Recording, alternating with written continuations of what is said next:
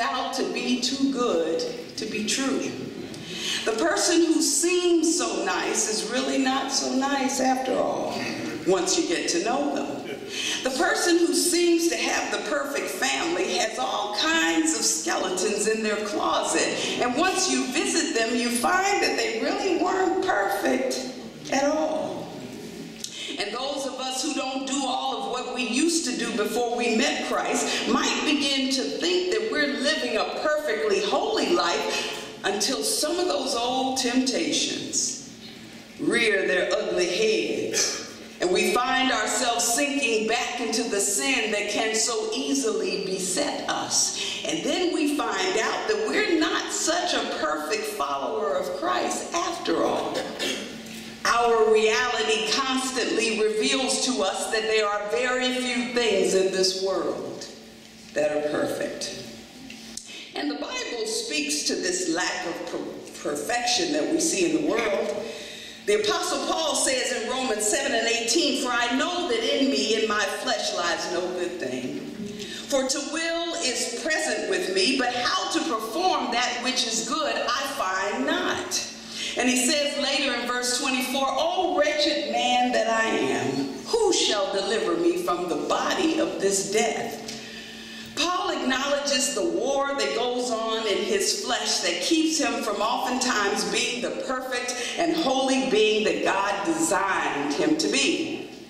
Paul acknowledges that the road to destruction is paved with good intentions, good thoughts, and good plans, but it's not always so easy to execute everything that we've planned. So, if much of our lives is surrounded by that which is imperfect, and if try as we might, very few of us will ever be able to achieve full perfection, and if it is true that Jesus Christ was the only perfect one, then why are we talking about perfection? Why would we even concern ourselves with that which is perfect if we can never be perfect? Well, brothers and sisters, that's a good question, and I'm glad you asked it. Romans 3:23, chapter 3, verse 23, is a familiar verse that says, "For all have sinned and fallen short of the glory of God." All have sinned.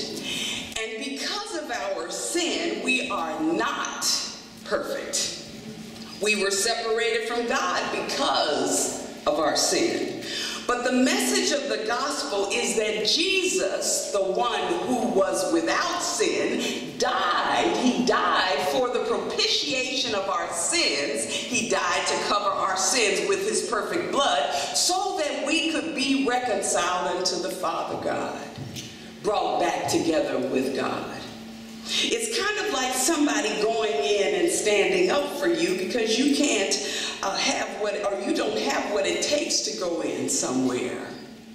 Jesus went into God and vouched for us and used his holiness, his righteousness, and his perfection to cover you and me.